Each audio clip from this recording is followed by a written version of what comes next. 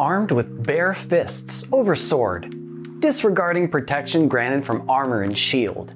The monk strides confidently into battle, knowing few can stand the repeated blows from their powerful martial arts. And if you were concerned that you will lose all the benefits from having weapons and armor to aid you in battle, fear not.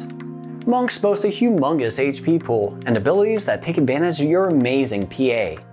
The monk's abilities aren't strictly offensive either, with the power to heal teammates and even revive them. This makes the monk one of the truly great units that really can go the extra distance and be versatile too. You do lose out on important debuff protection for males, and any bonuses you would normally get from weapons. In addition, monks are very bravery dependent, as their melee power begins to diminish as your bravery lowers too. Hi, I'm Mikey from Tactics Live Tournament, and today I have another episode in the Job Focus series. The goal of these videos is to crack open the hood on each class, present technical information in a simplified way, and help you make better choices when raising your squad. In today's Job Focus, we're going to do a deep dive into the monk class, looking at their equipment choices, how their abilities work, and touch on how to manage their stats. Whether you are beginning your storyline playthrough and just unlock this burly brawler, or you want to tweak your macho melee monster just right for your multiplayer roster, well, grab your protein shakes, stretch out those hamstrings, find your inner strength as we get into a monk job focus session.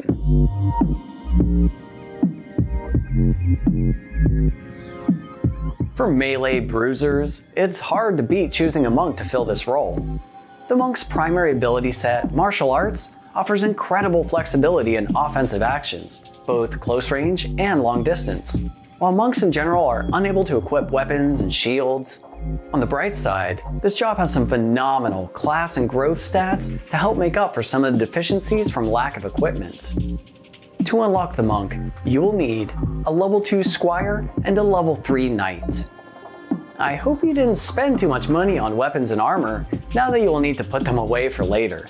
Though, I think you will enjoy all that the job has to offer without all that extra weight.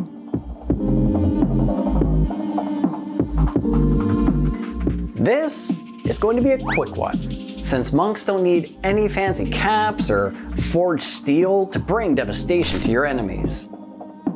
Let's get right to hair adornments for female monks only, and the old standby ribbon is the top choice for this slot. For your body, we're given clothes to wear. Here is where you should look for boosts to PA, then later on something with a little more HP. I prefer Brave Suit for the regen and re-raise, though Mirage Vest for the extra speed is welcome. Minerva Bustier is an excellent option for females. For your accessory, Bracer is great for the additional PA, but if you find your damage already suitable, then grab Gaia's Calige for the additional movement. You may also want to consider Sage's Ring for elemental absorption. And finally, for perfumes, Tainar Rouge on a female monk is a match made in heaven.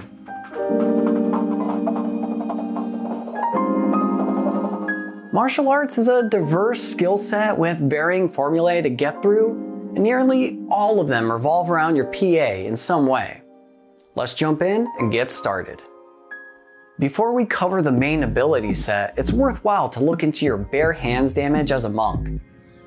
Your damage will be your PA, multiplied by the result of your PA times your bravery as a percentage.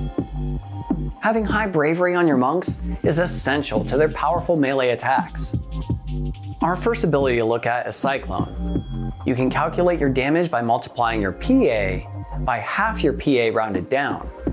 This ability attacks all 4 units directly adjacent to your monk, but at the exact same height. Next is Pummel, with damage between 1 and 9, multiplied by the sum of your PA and half your PA rounded down. This flurry of fists attack does random damage that scales with your PA. Aura Blast is up now, and this time the damage is calculated as your PA multiplied by half your PA plus 2. The single target ranged attack can be used up to 3 tiles away, and very handy for plucking out soft casters. On to Shockwave, which has the same damage formula as Cyclone. This is an earth elemental attack that fires off in a straight line, 8 tiles long. While you can't always expect your enemy to do a conga line down the battlefield, having an 8-tile range for your monk to attack with is very helpful. Doomfist is the next ability to look at, with a success rate equal to your MA plus 50. This secret attack inflicts doom onto your target and may be best saved for your female monks, who will have a naturally higher MA stat. Our next 3 abilities are restorative in nature and require the monk to be at the exact same height as the target. Let's begin with Purification. Its success is your PA plus 120. It's basically a guaranteed cast. Purification is a cleanse that removes stone, blind, confuse, toad, silence, berserk, poison, sleep, disable, and immobilize.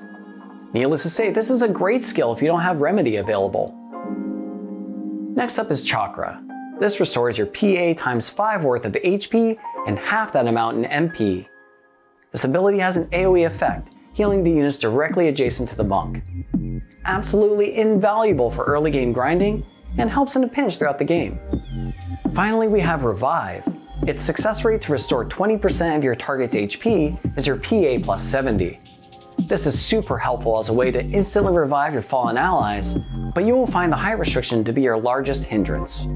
We have 3 reaction abilities to review today, the first being Critical Recover HP.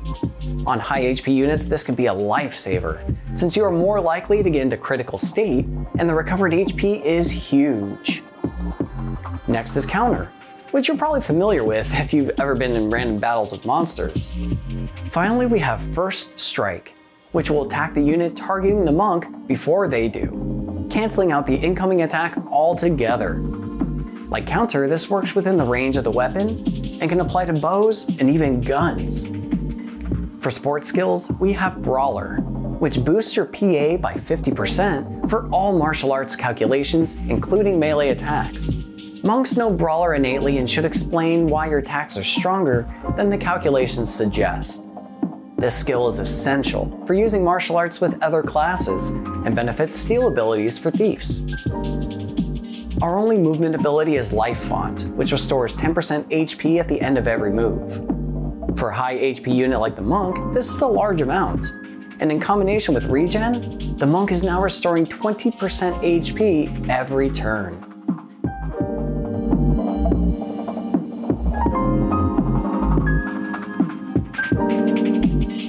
Now it's time to take a look at what we can expect in the way of stats that will hopefully make up for the lack of equipment options.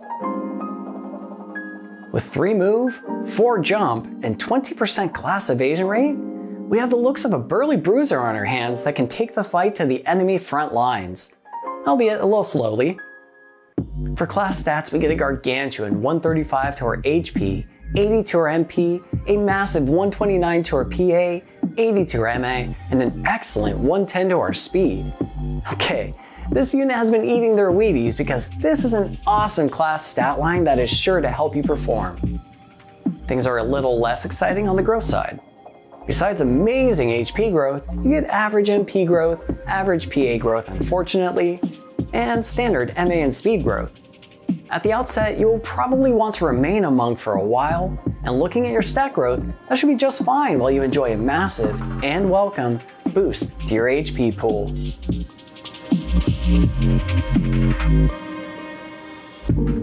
An early job that performs well throughout your journey with strong, versatile skill set, the monk is a staple and a cornerstone to filling out your melee combat role in your roster. Just don't forget that there are more jobs to explore beyond this one, despite their incredible utility and brutal close combat damage. Monks cannot equip weapons nor shields, as well as helms besides hair adornments. Keep this in mind, as these can be sources for debuff protection and stat enhancements. Your melee damage is calculated as your PA multiplied by your PA divided by your bravery, so make sure you get your monk's bravery as high as possible to deliver the heaviest hits.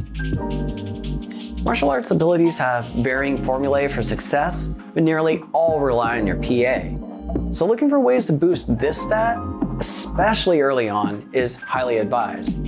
Later you can focus on movement or debuff protection. Brawler is a great support skill for other jobs that want to take advantage of the monk's higher effectiveness with martial arts, and steal as well.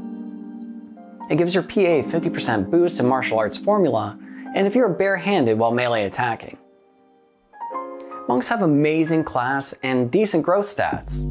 It is no wonder they're a mainstay for the early game, and you can use them as a primary job confidently during endgame. While it's not required to learn every ability before moving on, I wouldn't fault you for sticking with a monk until you did.